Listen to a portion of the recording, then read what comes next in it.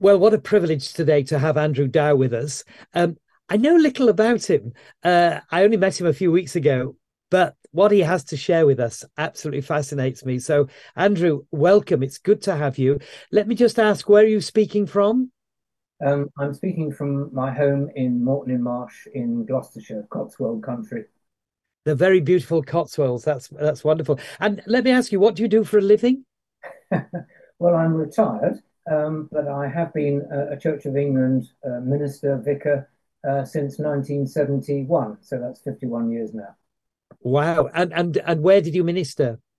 Oh, right. Well, I was a vicar in Leamington Spa, in Solihull near Birmingham, then Christchurch, Clifton, Bristol, and finally in Cheltenham before retirement part A.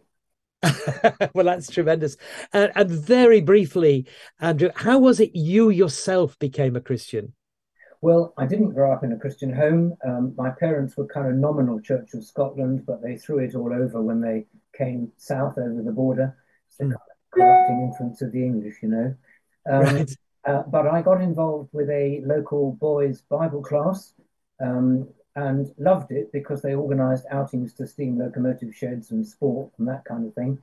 But over the years, age 9 to 11, I heard consistently on a Sunday afternoon Bible stories and Bible verses explained so well by a lovely, gifted, godly Christian leader. And that led me to go on to a camp in 1957. And I could just say a wee bit more about that if you wanted me to. Yes, please tell us what happened. I'm a great believer in Christian camps for young people. So, yes, please tell us. Well, it was the camp was wonderful. Again, lots of fabulous activities. Every night there was a meeting. We had singing and a talk and so on. And on the last night, the speaker stood up and said, "Now look," he said, "it's no good just believing in your head all these things about Jesus. You have to open the door of your life to Him." And I'm pretty certain he showed a picture, the same picture we're going to look at, Holman Hunt's Light of the World, and explained that Jesus was knocking. It was necessary to draw back the bolts, so to speak, and let Him in. And as a 11-year-old, I just took a very simple step and did that. And it went on through quite a lot of ups and downs from there. Wonderful. Wonderful. Well, it's very, very good to have you with us. Of course, this must be one of England's most famous pictures. I've seen it with my very eyes in London, but you're going to talk us through it and tell us about William Holman Hunt, as we call him, and the picture. Andrew, it's great to have you. Thank you for joining us. Really, over to you. Thank you for your welcome. Let's go, shall we? We've Hmm. got a picture of the painting right here, but we can move on to the next one, I think, now. The next image. Yes, there we go. Okay, now William Holman Hunt was born in 1827. He became one of three young Royal Academy artists who, banding together, founded what would be called the Pre-Raphaelite Brotherhood, or PRB. The other two were Dante Rossetti and John Everett Millais, and the group eventually grew to seven in number. In 1853, when just 26 years old, Hunt painted what came to be called the Light of the World, and he first exhibited it a year later in 1854. And it caused a sensation in both the religious and artistic establishments. Some people raved about it. So John Ruskin, the well-known English writer and art critic, described Hunt's work as one of the noblest works of sacred art ever produced in this or any age. But one of Ruskin's contemporaries, the Scottish essayist and historian Thomas Carlyle, he described the painting as a poor, mistaken presentation of the noblest and most heroic minded being that has ever walked God's earth. We'll come back to that later on. Well, despite trenchant criticism like that, the next 20 years saw photographs and engravings of the light of the world achieving vast circulation, while the original was bought by Thomas Kuhn of Oxford University Press. On his death in 1872, the painting was offered to Keble College, Oxford, and in 1892 was displayed in the college chapel, where it can be viewed today. Some years later, Hunt was beginning to lose his eyesight, So he decided to paint a second version, at least twice as big as the original. It was sold on the understanding that the buyer would send it round the world as a teaching visual aid of the Christian faith. It was also requested of the buyer that he had colour reproductions made that could be sold quite cheaply. And as we know, these have been made and sold ever since. So at the turn of the last century, this second version went on a world tour.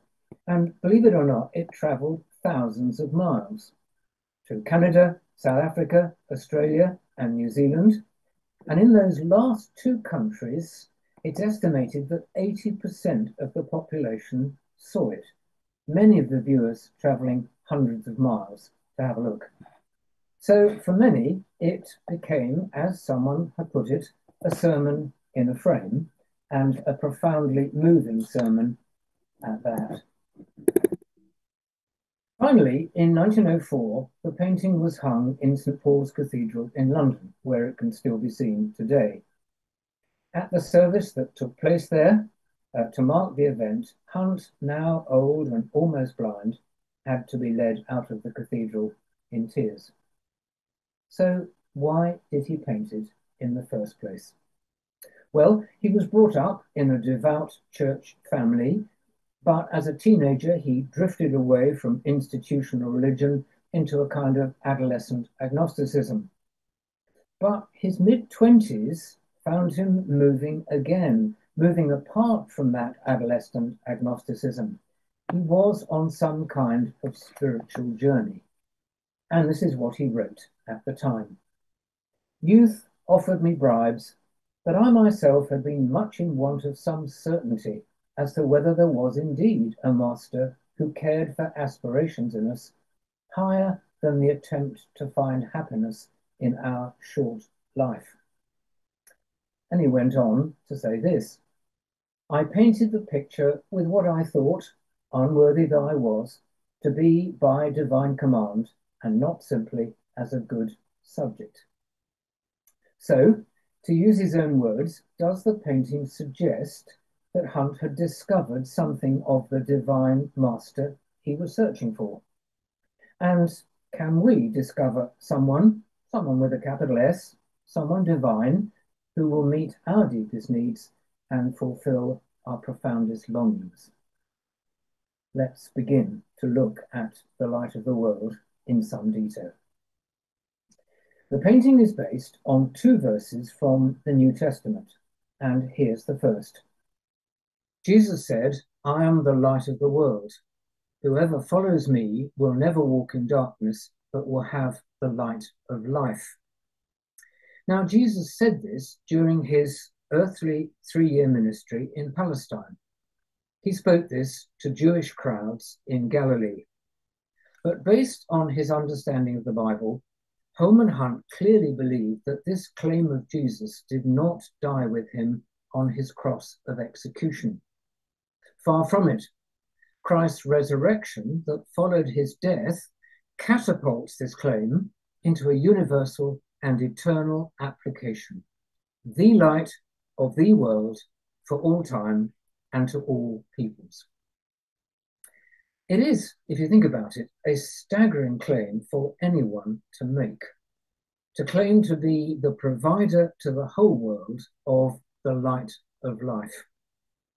None of the so-called holy men and women of history, St. Paul, Muhammad, Gandhi, Mother Teresa, Guru Nanak, the Dalai Lama, none of them have ever dared to make a claim anything like this.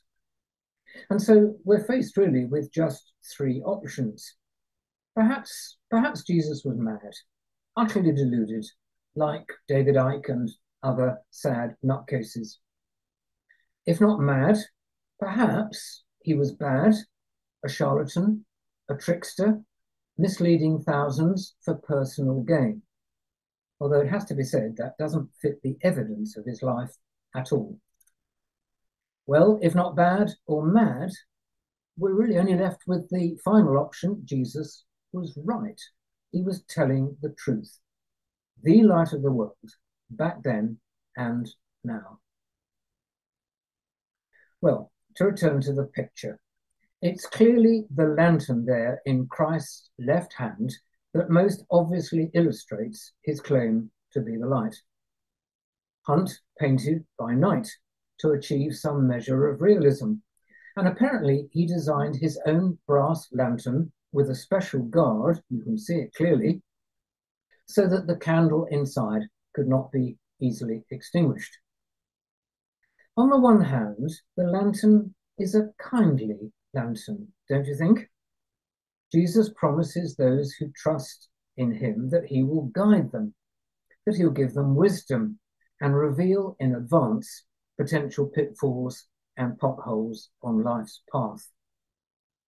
Certainly, speaking personally, I have been hugely grateful down the years that through his words recorded in my Bible, Jesus has gently but firmly warned me of the dangers of marital unfaithfulness, grasping for money, the perils of conceit and pride and meanness of spirit, and so on and so on. Of course, I haven't always listened. I'm a work in progress, as every follower of Jesus is. Anyway, a kindly lantern, a friendly torch, we might say, but also a divine searchlight, surely, capable of exposing some of the darker recesses of our hearts, which we would have preferred to be kept hidden and forgotten. The second New Testament verse on which the painting is based comes from the book of Revelation, the last book of the Bible, also written by St. John. Revelation chapter 3, verse 20, and this is spoken not by the man Jesus on a hillside in Israel this time, but by Jesus, the risen Christ, in a vision to John. And this is what he says. Here I am. I stand at the door and knock. If anyone hears my voice and opens the door, I will come in and eat with him and he with me. The phrase eat with him there doesn't, of course, mean a literal meal.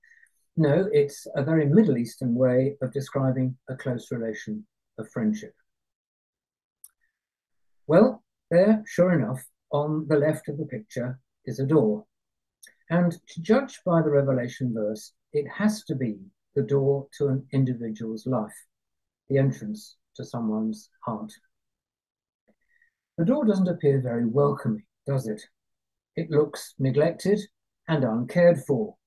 It clearly hasn't been opened for a long time. There are weeds growing at its base, throttling tendrils creeping up its length.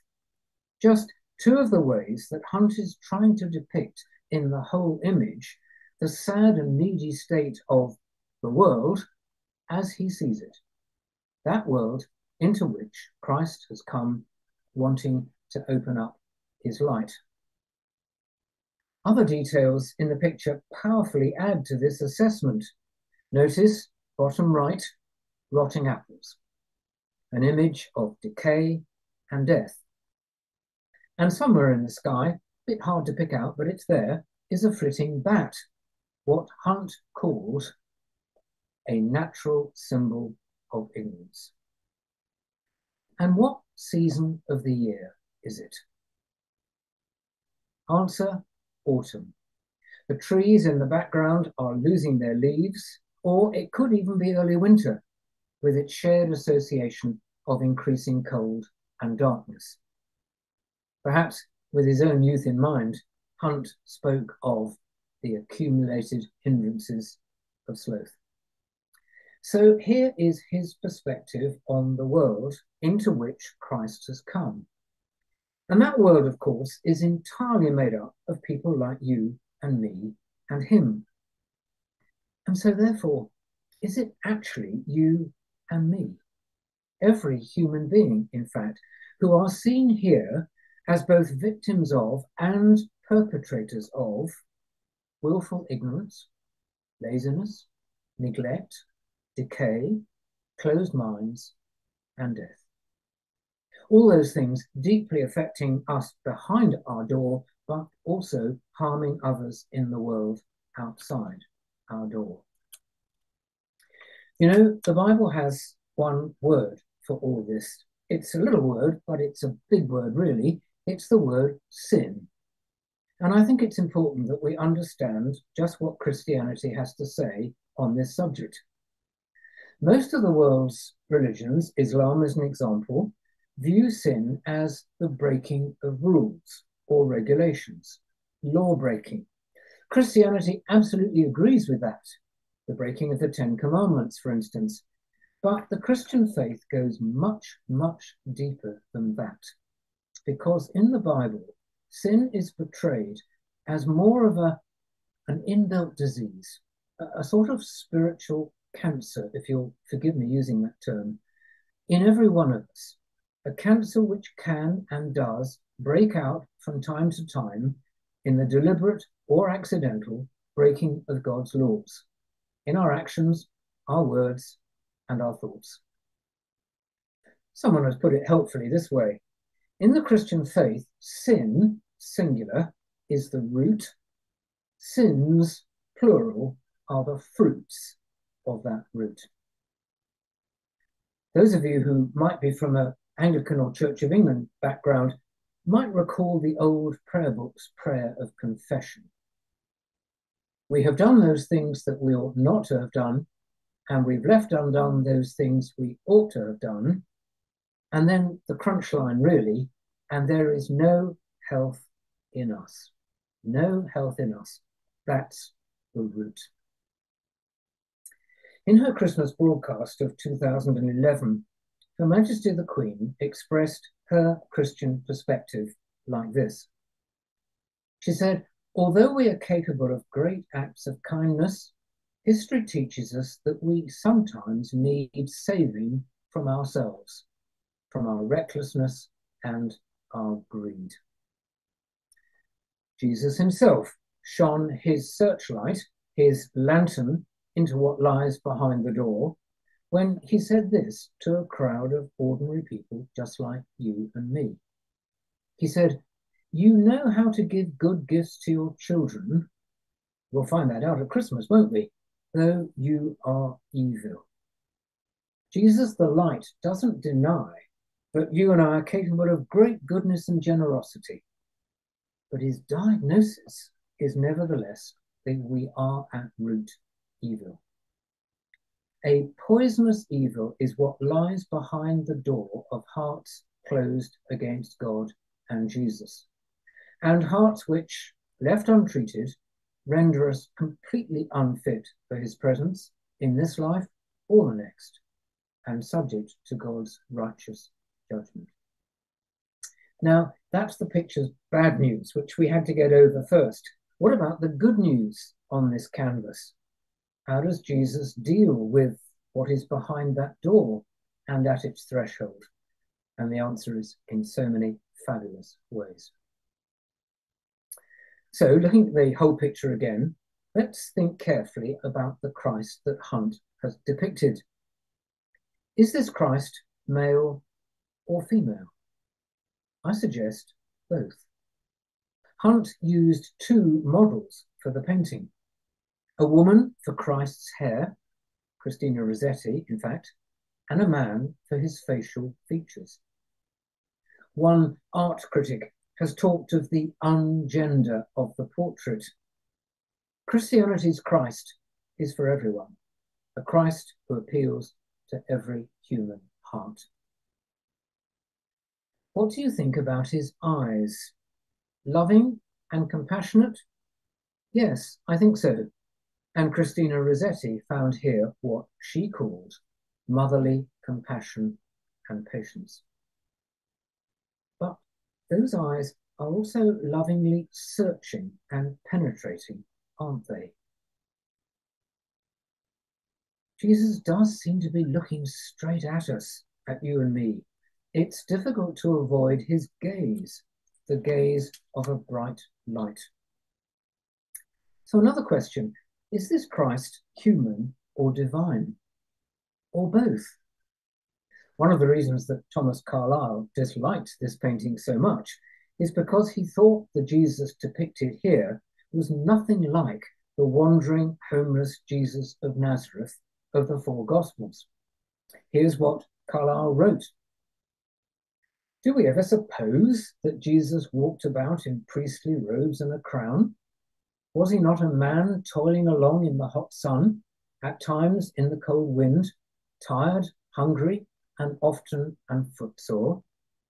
And I want to say to him, yes, Thomas, yes, you are so right to include all that in your image of Jesus. He was graphically human and therefore able to identify fully with our human struggles.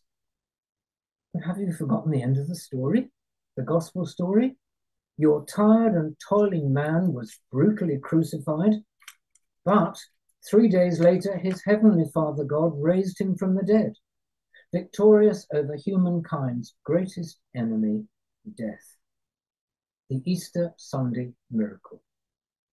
Because God, Jesus, God in human shoes, was uniquely both human and divine, death just couldn't keep hold of him. On our behalf, he triumphed over it, and as a consequence has become the universal and awesomely priestly king that we see in this picture. The Christ who is alive forevermore, said Hunt.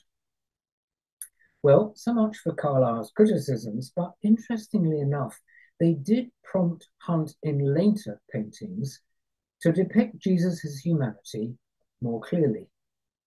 Take a look, for instance, at this painting, sometimes called The Carpenter's Shop or The Shadow of Death. See the young man's rippling muscles as this Galilean artisan in the prime of life has a kind of stretch after a hard day's toil, perhaps. Very true to life, so in the Pre-Raphaelite genre. But you can't mistake what's in the background, can you? His very realistic human posture has cast a sinister cruciform shadow on the wall behind. There is death in the frame. And during his earthly ministry, Jesus clearly predicted his execution and resurrection 3 times at least. He once said this. He said, I've not come to be served, but to serve and to give my life as a ransom for many.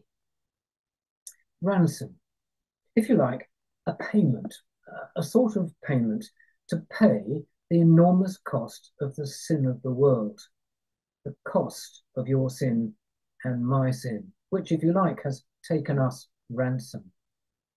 So does Jesus' death on Good Friday feature in Hunt's Light of the World picture? Yes, I think it does. Let me try and show you. Look at the overall structure of the portrait. Follow me, so to speak, from the head straight down vertically to the lantern. The arrow is showing you. Then from his right arm horizontally to the tree boughs, the wood, on his left. Is this not the outline of a cross of wood? So Jesus' death is here, but somewhat subtly maybe. Markedly less subtle is how Hunt presents to us his post-crucifixion light of the world. How, as a resurrected king priest, a royal high priest. You can see it in his robes.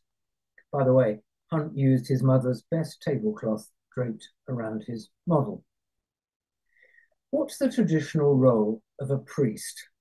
Well, it is to stand between a people and their gods, or God, and standing in the middle, so to speak, to mediate on their behalf, to reconcile a people with their God. And how does a traditional priest do that? Answer, by offering a sacrifice, an animal whose shed blood somehow atones for the people's errors, takes those errors away, soaks up the sinner's guilt. And here, well, it's incredible. This high priest offers not a substituted animal's blood, but, incredibly, his own. The blood of a perfect God-filled life. The blood of, yes, God himself, in fact.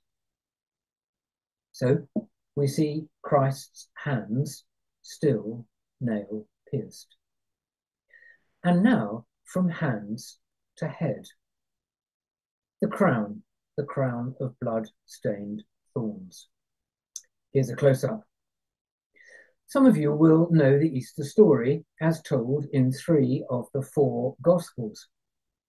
Jesus has been condemned to death by Pontius Pilate, and so his cross is now being prepared by the execution squad. In the interval, some of the soldiers stationed in Pilate's headquarters plait a crown or coronet of Palestinian thorns.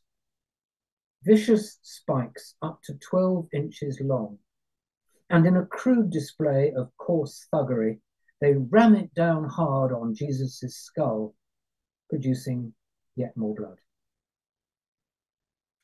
Over the last few weeks here in Britain, we've been thinking quite a lot about crowns, haven't we? And we shall be thinking more about crowns in May 2023, and especially this one. This exquisite and priceless artifact, taken by the Archbishop at the Queen's coronation, and gently and oh so carefully placed on the sovereign's head. A huge symbol of her earthly authority and status. But as Archbishop Justin Welby pointed out in his funeral address, the Queen was not crowned and did not permit anyone to pledge allegiance to her for who she was until she at the high altar had first pledged allegiance to the Lord, the King of Kings. That was the right way round. Of course, those soldiers back in Jerusalem were not pledging any kind of allegiance with their cruel crown. No, they were staging a mock coronation, humiliating and ridiculing Jesus and adding to his mental and physical torture. Now, have you ever asked yourself, what does this little detail add to the Easter story? Have you ever thought like this, that in his passion, Jesus endured, soaked up, absorbed, took upon himself almost every kind of human evil imaginable in a grotesque, all-in package. Horrendous physical violence in the beatings and crucifixion, yes.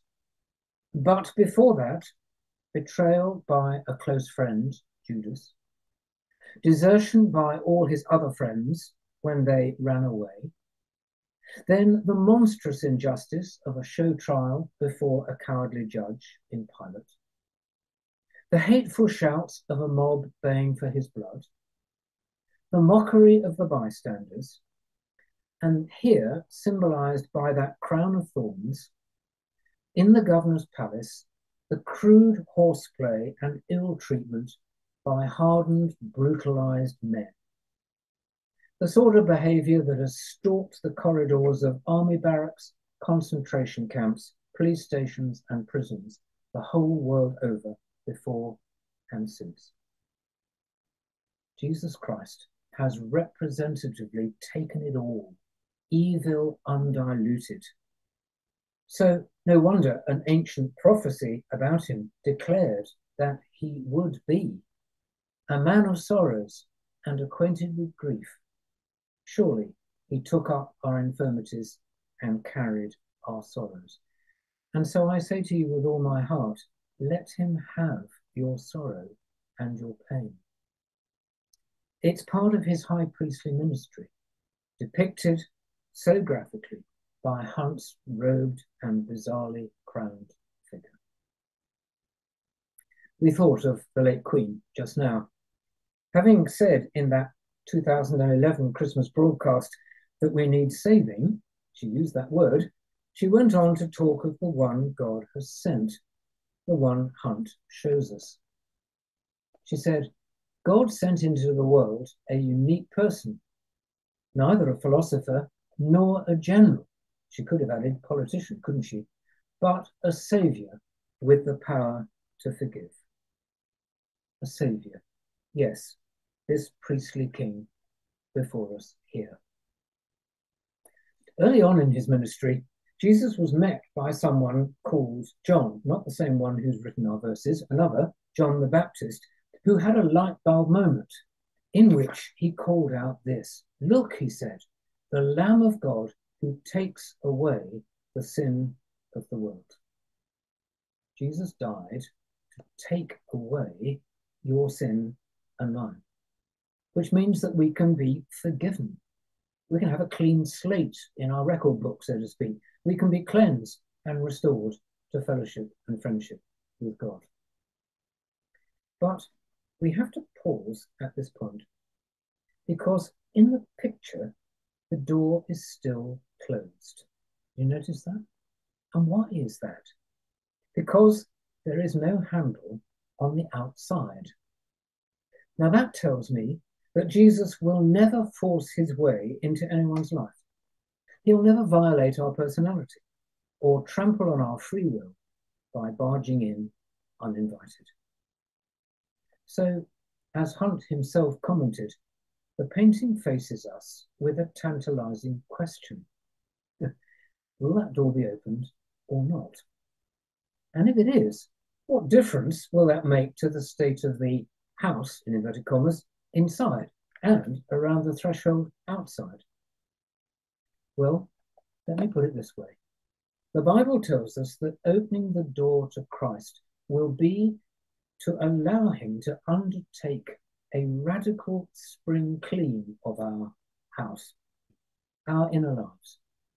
A spring clean which will take a lifetime. It's always a work in progress, but a spring clean which will make us fit for God's presence, both now and when we die, to be fit to be in his heavenly kingdom.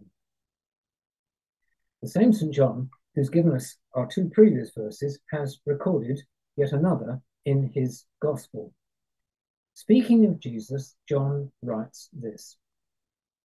He came to his own people, that's the Jews, of course, but his own rejected him. Yet to all who received him, who believed in his name, he gave the right to become the children of God.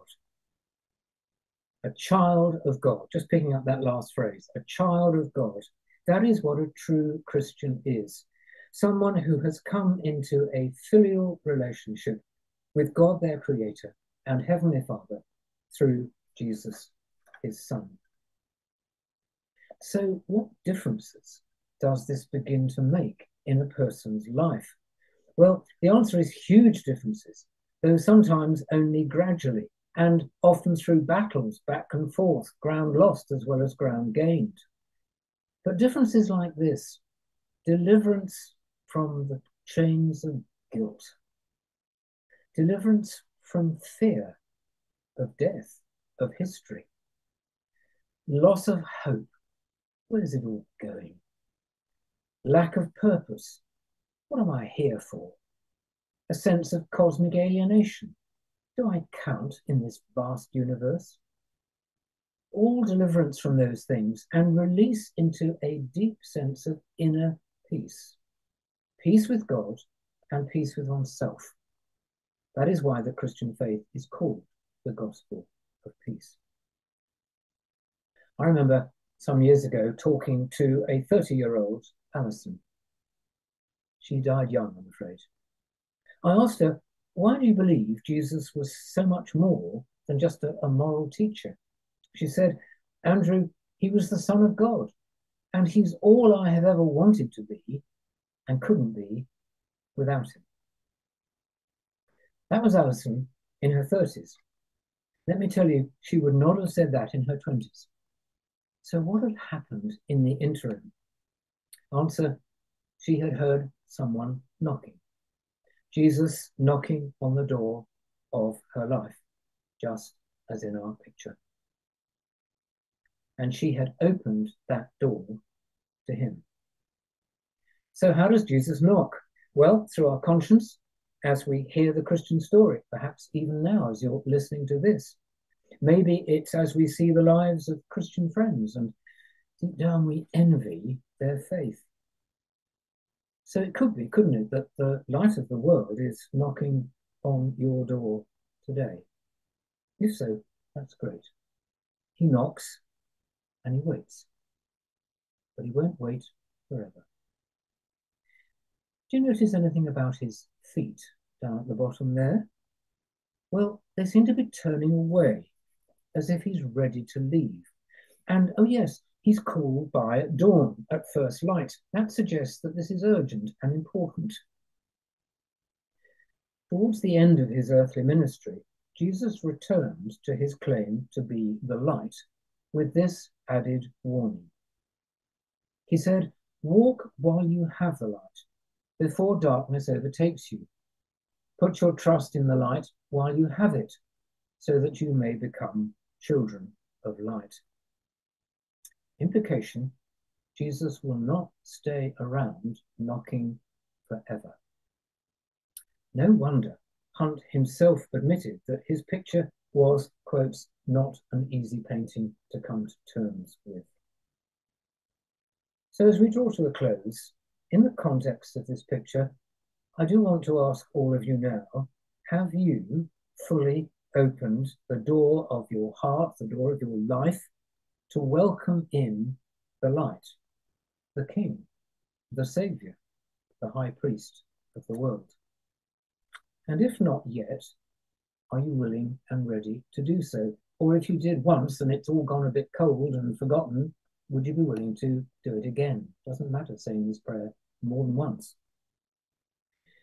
I think there are some of you for whom this occasion could and should be a bit of a watershed moment, when maybe you just clinch things spiritually by asking Jesus Christ in, just as I did all those years ago.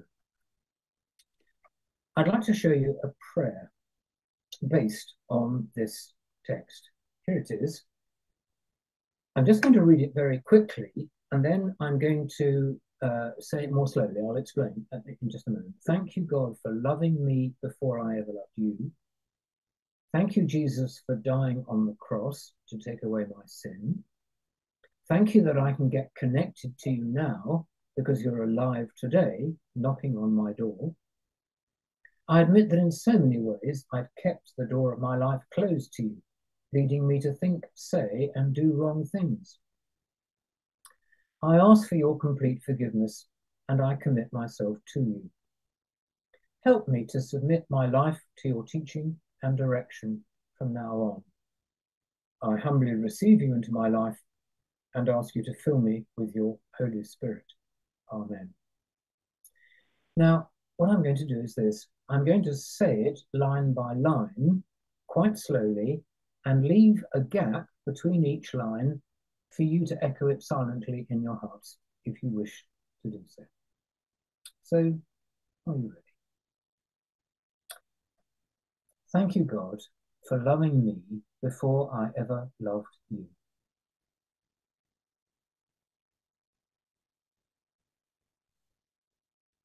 Thank you, Jesus, for dying on the cross to take away my sin.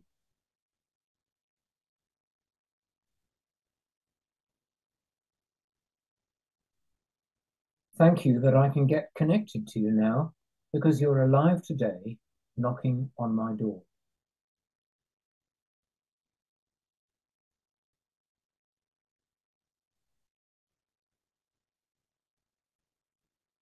I admit that in so many ways I've kept the door of my life closed to you, leading me to think, say, and do wrong things.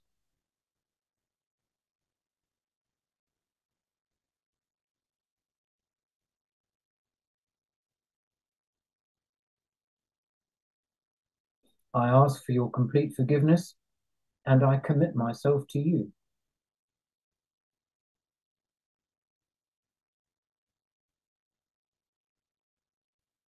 Help me to submit my life to your teaching and direction from now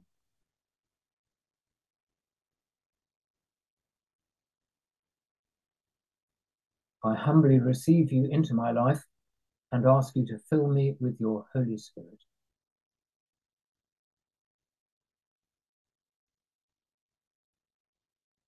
Amen. Well, thank you for staying with us to the end of what's been quite a long talk, really. I've just got one more thing to say. If you said that prayer, perhaps for the first time, or resaid it after a long, long gap in the wilderness, so to speak, I do hope you'll tell somebody. It's a really good thing to do. It kind of burns your boats, really. It's harder to go backwards if you've told somebody about what you've done. And also, it would be a good thing, please, to get in touch with Roger Carswell and this broadcast.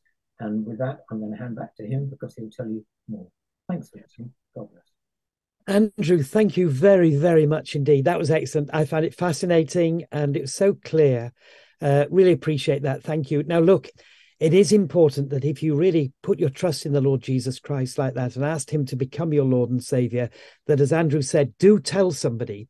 But look, we have connections all over the country. We could link you to a good Bible-believing church in your locality, but we'd also love to send you a booklet explaining more about what it means to become a Christian, how to start growing as a Christian, and a New Testament if you'd like. There is a coupon on the reallives.net YouTube channel. You can email us and we'll gladly get in touch. If any of you wanted to send an email to us that we send on to Andrew, again, I'm sure he wouldn't mind, and we'd gladly do that as well. But that was excellent. Really appreciate it. Now, God willing, next week, so it will be January the 7th. We'll be into the new year, of course. So a very happy new year to you all, a very blessed new year to everyone. We're going to be interviewing Mark Mitchell. He's an interesting character. He's a car dealer, an extremely successful one. And if you live in the northwest or North Wales or the Cheshire area, you'll know of Mitchell's cars. In fact, I'm driving one. So's my wife, and two different types. He deals with Lexus and I think Mazda, is it, or something, and Skoda.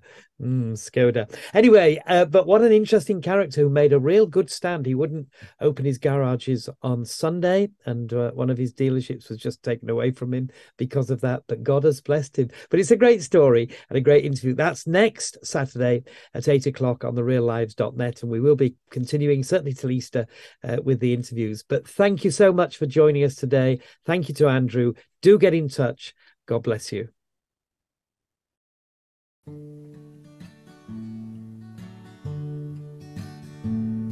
There's a way back to God from the dark paths of sin, a door that is open and you may go in.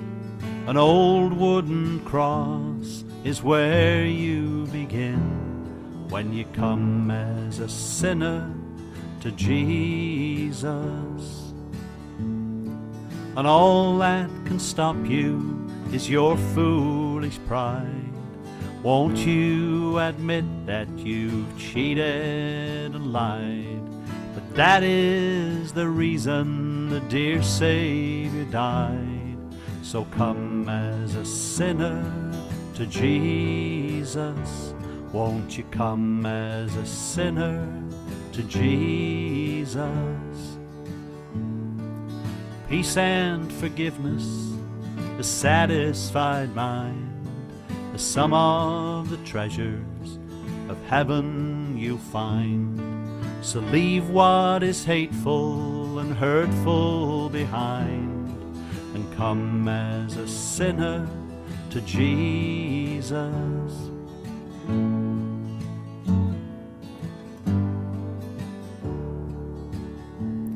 There's a way back to God from the dark paths of sin, a door that is open and you may go in. At Calvary's cross is where you begin when you come as a sinner to Jesus. Won't you come as a sinner to Jesus? Please come as a sinner to Jesus.